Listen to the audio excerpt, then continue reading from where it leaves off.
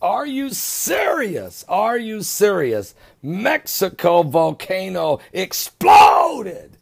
And we shouldn't be shocked by that because actually, according to the Word of God, the mountains are going to melt. I'll show you that in a minute. But let me give you an update on what's going on here. Mexico's Popocatepeti volcano erupted again late last night in an explosion that sent ash falling down on a few towns below.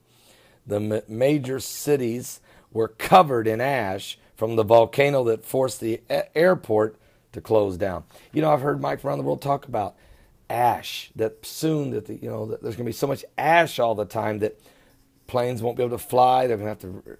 People are going to be wearing masks, because it's bad for the lungs. There's just a lot going on. There's matter of fact, my son Bart, Charles Begley, who has his own website, pretty powerful, I have to tell you. It's called the Crusader Journal. He did actually an article about the fact that there's 38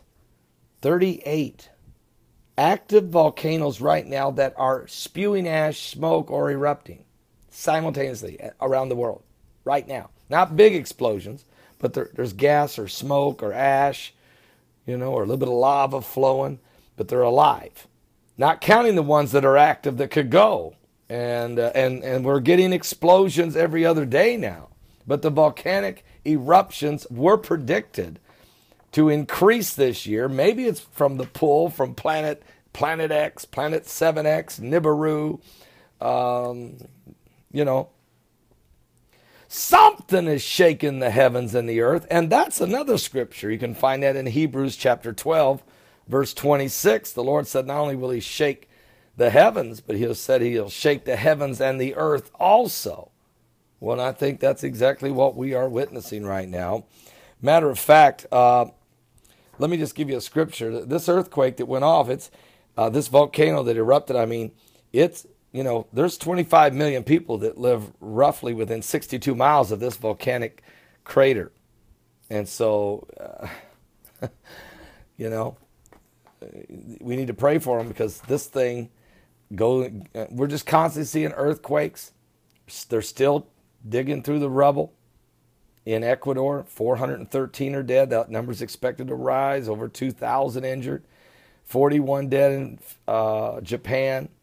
1,500 injured. And now we have this solar flares are on their way. We had a massive solar flare on the sun that is going. The CMEs that are coming are going to hit the earth tomorrow. But let me tell you what the word of the Lord. You might say, why is all these things happening? God said He's going to get our attention. He is tired of the pagan worshipers. He is tired of the idol worshiping. He is tired of the outright blasphemous spirit of the Antichrist that's rising in the last day. The more wicked man gets, the more of the Antichrist spirit that becomes evident, the more earthquakes, volcanoes, typhoons, solar flares, fireballs are going to take place because God wants you to know He is the only true and living God. Let me prove it to you. David the psalmist said in Psalms 97, "The Lord reigneth. Let the earth rejoice. Let the multitude of the islands be glad thereof. Clouds and darkness are round about him. Righteousness and judgment are the habitation of his throne. A fire goeth before him, and burneth up his enemies round about. His lightnings enlighten the world. The earth saw and trembled. The hills melted like wax at the presence of the Lord, at the presence of the Lord of the whole earth. The heavens declare his righteousness, and all the people see his glory. Confounded be all they that serve graven images, that boost and boast themselves of idols. Worship him, all ye gods." So in other words, the Lord is going to get our attention.